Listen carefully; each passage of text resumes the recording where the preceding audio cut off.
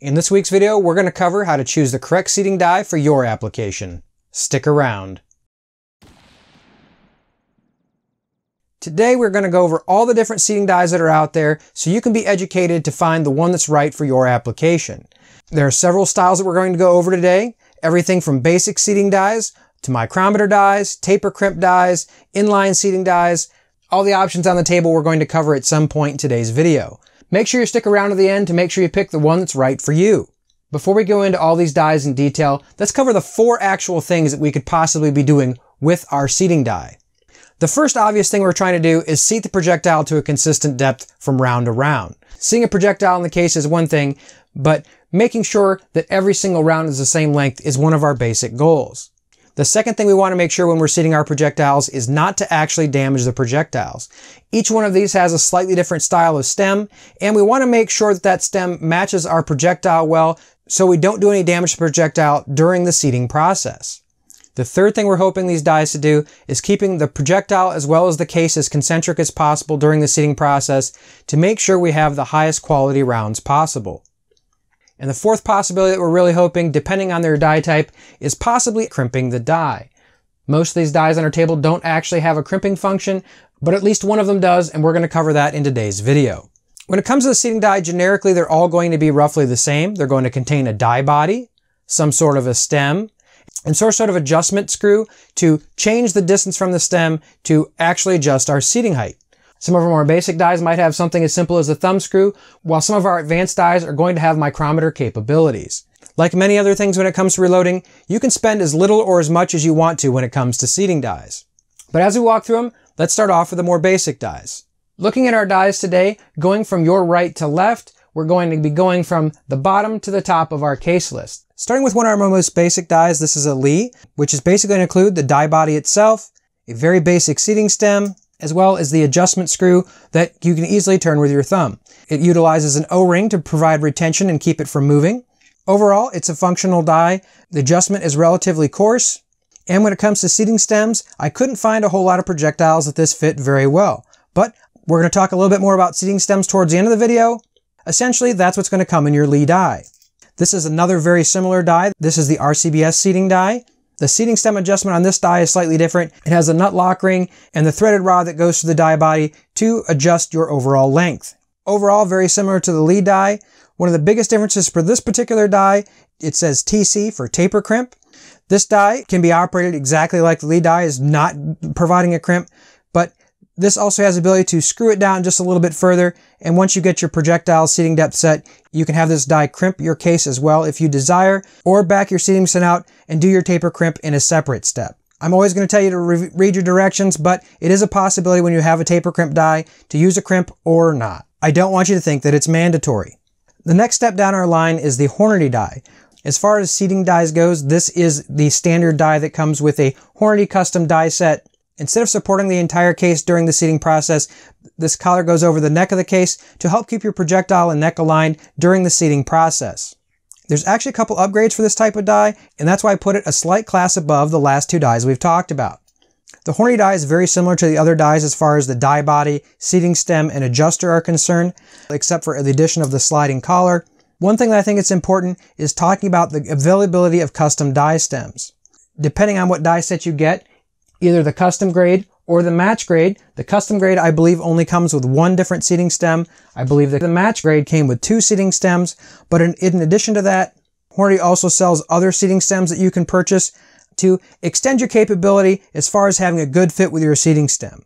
Most of the manufacturers we talk about today are going to have some type of a custom seating stem service, but one thing I'm going to have to hand to for Hornady is having them available when you want them is a huge convenience. And if you're utilizing a Hornady projectile, you very well may have one that's custom for your application. But assuming you can find them, and Amazon carries them very frequently, not always the case, but it is a possibility.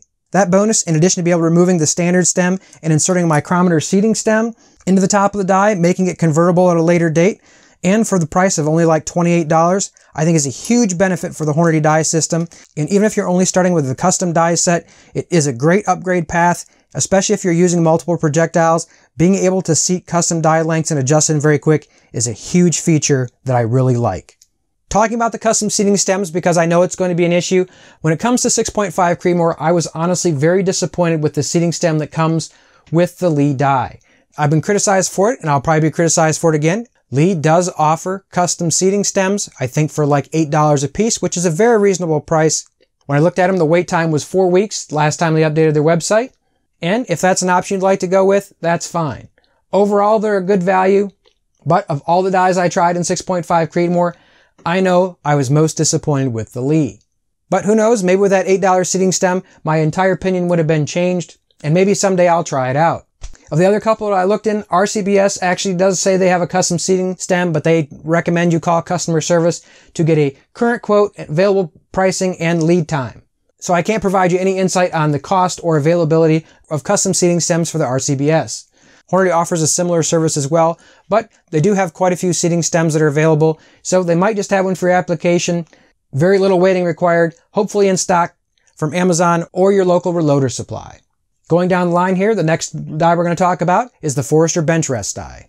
Different companies support the cases to varying degrees during the seating process by default, but this is one of my favorite features on our next die, the Forster bench rest die. Forster bench rest dies actually have a custom sleeve that actually supports the entire case during the seating process. It holds it very tight with very little slop, and the projectile is actually well aligned during the seating process as well. This allows for very little run out, and this is not an upgrade feature. This comes with the standard bench rest die. Like other dies, the Forster has a lock screw along with an adjustable seating stem for course adjustment. Obviously, you might spend a little bit of time dialing it in, but once it's dialed in, it is locked in, and the case support is very good, and it's very easy to get good results with this die. If you're buying a die set from Forster, you can usually get the set that comes with the full-length sizing die as well as the bench rest die for a price that's very, very similar to just the Micrometer seating die alone. So if you can live without the Micrometer die, you can get the sizing die, which is very good, as well as the bench rest seater as well. Other dies such as Redding employ this same feature on their custom dies. Even Forster standard seating die, this is what comes standard. Very high quality. I don't know how well it will pick up on camera, but there is a reasonable amount of slop that does get smaller as the brass enters the die, but keep in mind the seating process is going to start before that happens. On the Forster die, the case is well aligned well before the seating process starts. Moving on to our next style of die, we're going to talk about Micrometer dies. You're going to recognize this. This is a Hornady 6.5 Creedmoor die, just the one like the one we just looked at. This one actually came with a micrometer adjustment on it. It's actually what comes in the match grade set from Hornady. You can actually purchase the Micrometer seating stem separately for somewhere in the ballpark of $28 and add that to any of the Hornady custom dies. It's a great add-on in my opinion, especially for only $28, and you can take this from die to die if you like. You don't have to buy multiple Micrometer dies. You can buy one micrometer adjustment and use it on all your Hornady dies. Just like the last one we looked at, it has the custom sleeve, so you only get the support around the neck of the case. Very little on the die body, but overall I've been able to produce reasonable results with this die. There are several other options when it comes to Micrometer dies. My personal favorite on the table is the Forster. Other companies like Redding's products are very similar to this. During the seating process, the case is very well supported, in line, and the obvious big difference is being able to dial in your length with the Micrometer. How this does vary slightly from other dies. A lot of the other Micrometer dies you see, a full revolution might change your overall length by 50 thousandths. The Forster is actually only 25. So it's very easy to precisely dial the exact length you want.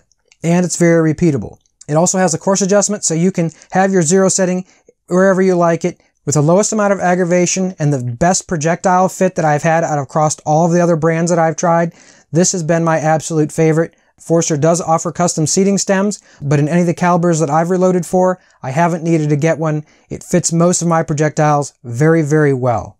Before we get to the last die that's on the table, one thing that I think is probably worth mentioning, Frankfurt Arsenal actually has come out with a universal seating die recently, and it's a relatively inexpensive option when you consider all the capability that it has. I haven't tried it out, and if you're interested in something like that, I'll put a link in the description down below, along with any of the other products that YouTube will allow me to link to. But having just one set that works for so many calibers is a very interesting idea. I don't know how well it works, but it's certainly an interesting product.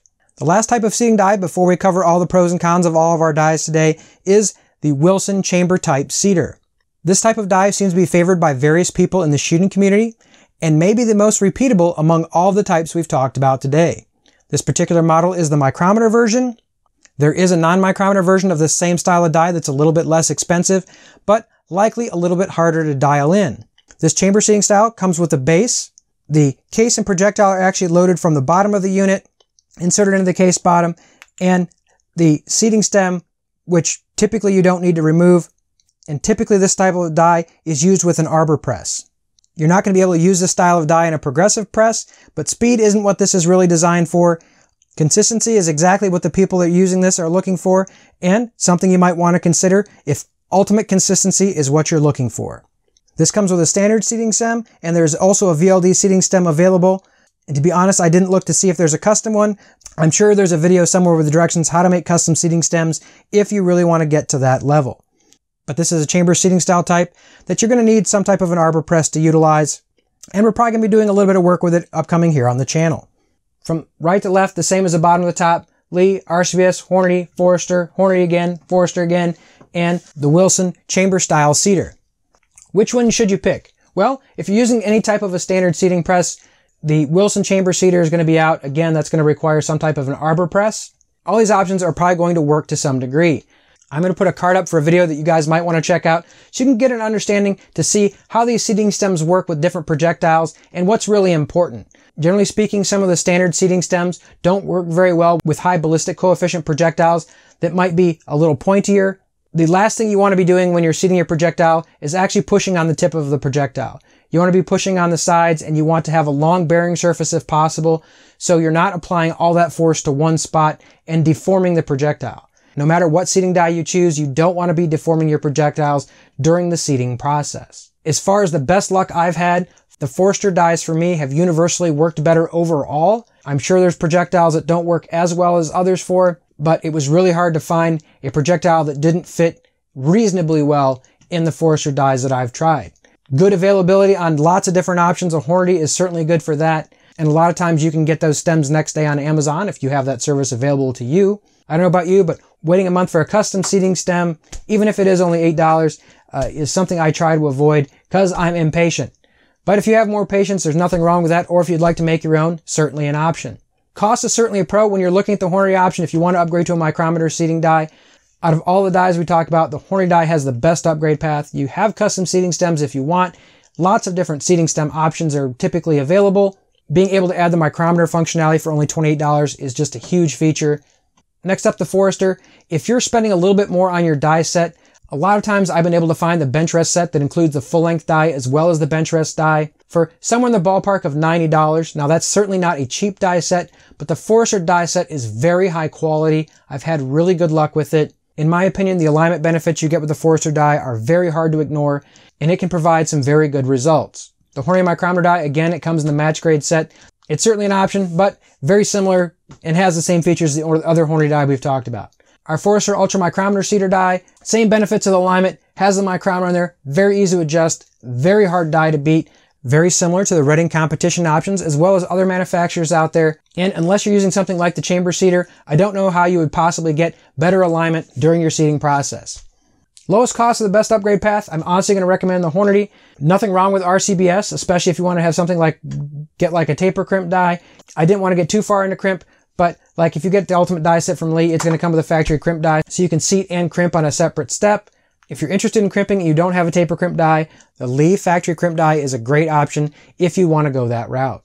If you're looking for the highest quality out of the box, the bench rest seater die with its great alignment, getting the full length sizing die, which is a very high quality die, assuming they're in stock, are a great value. But if you're going to end up buying them separate, you're going to be looking somewhere between $90 and $100 for the micrometer seating stem. I'm not going to say it is or isn't worth it. That's going to depend on you, and everybody's different. But they work great. I've been able to produce reasonable results with all of these options.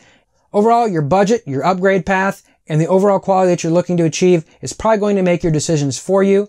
Before you make that decision, you might want to check out this video here that shows the various seating stems and the projectiles, just so you can get a good idea. I think there's something like 20 projectiles we compare in the various seating stems to give you an idea of what you're going to be able to get out of the box.